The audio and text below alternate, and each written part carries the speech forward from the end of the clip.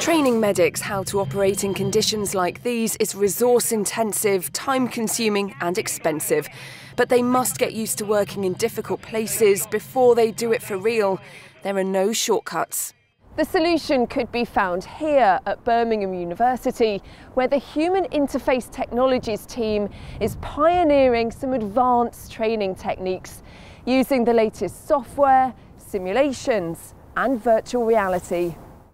With the help of lifelike dummy Steve, the team have begun experimenting with what's known as mixed reality. Essentially how this works is we are tracking using infrared cameras a person's head as well as their hands using points on their gloves and a head tracker on a head-mounted display.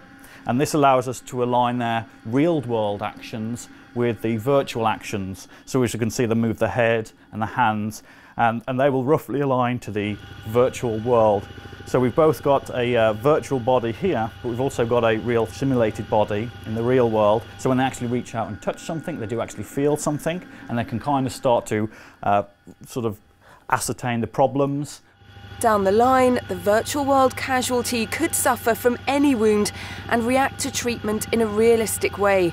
Professor Robert Stone heads up the Birmingham team, which works with the MOD and looks forward 20 years into the future. We're currently looking at the 2035 timeframe, 2035, 2040. The big problem we have is that 6 months down the line, there will be a new piece of technology, be that a head-mounted display or a glove or even smell technology, which will come out, and we'll have to revise that, and we'll revise what we believe will be available that far ahead. So it's always a juggling act from every 6 month period forward.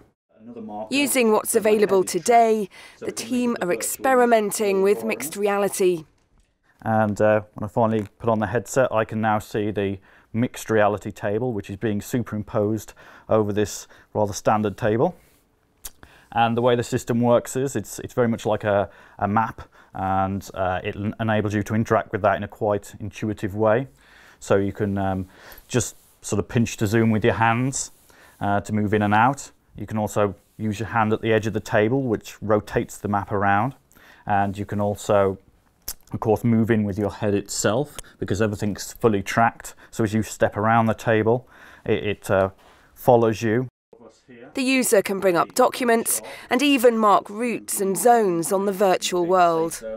Ultimately, I think we'd hope that those big maps that are pinned to the walls of command centres will be a thing of the past, really.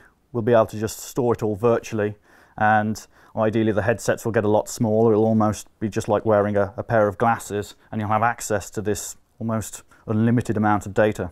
As the technology develops and we can create much more believable environments, and we can start sort of stimulating the senses, all the senses that we were born with, including things like smell, then we're going to be able to have much more effective, much more believable training environments than we've ever had before. It's not just virtual reality. The team are also experimenting with drones to generate 3D video.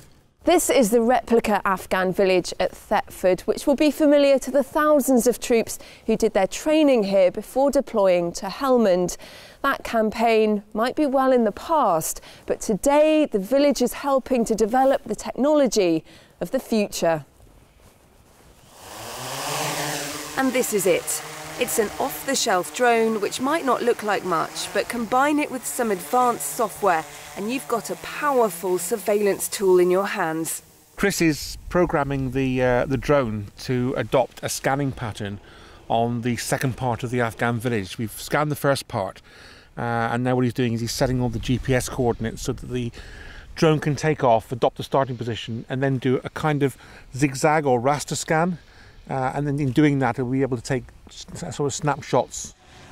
Every time the drone takes a new snapshot, it adds a GPS tag using its altitude and position. Using that data and some clever software, the team produce a 3D model of the area they've just scanned with the drone.